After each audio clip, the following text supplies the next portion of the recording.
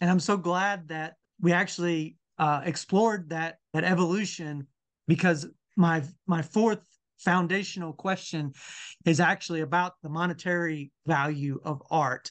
And I think the history of that, which coincides with each of those different, I guess we would say, disciplines, is also equally rich and leads us to, the discussion of NFTs.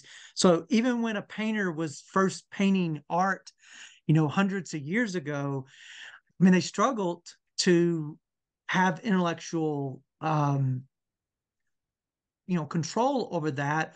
Although I guess it was much easier for them. They would a lot of times, I guess they made a lot of their money painting portraits or doing actual work that somebody wanted, that they had the skill to do and nobody else could replicate it. But if their art ever became anything that was kind of popular, sentiment or popularly known, they had a difficult time being rewarded for that. And I think the same for photography. So if you could talk a little bit about the history of protection of artists as far as their intellectual craft, and how that's evolved along with art over the years. Yeah, I mean, I don't know the entire history, but I can talk about sort of recent history.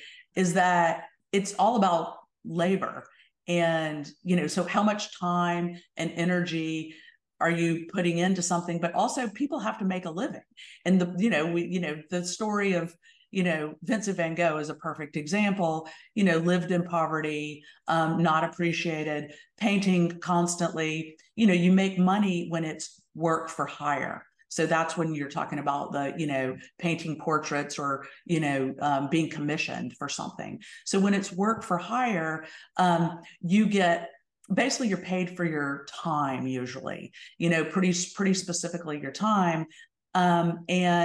But you don't get the ongoing generational wealth or the ongoing, propagated wealth from, if Vincent van Gogh were alive and he sold a painting for $100 to somebody, and then that person went on and sold that painting for $1 million to somebody else, Vincent van Gogh would not have gotten any of that.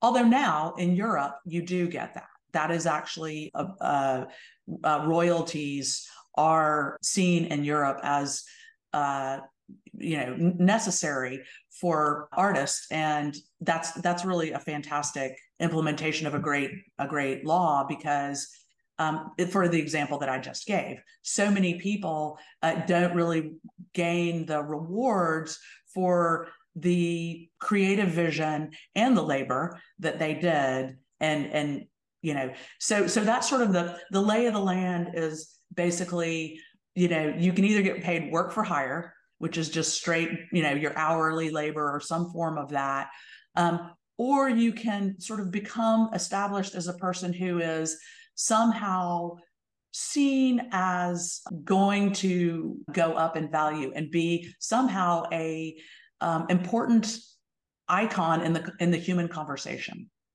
Yes. And so it's basically like taking a bet on a stock, right? So that's why people, museums or galleries look for young, influential, up and coming, because it's not necessarily that art will become more valuable, but that will become an important conversation in the human evolution. I think that's a great answer. I really appreciate that.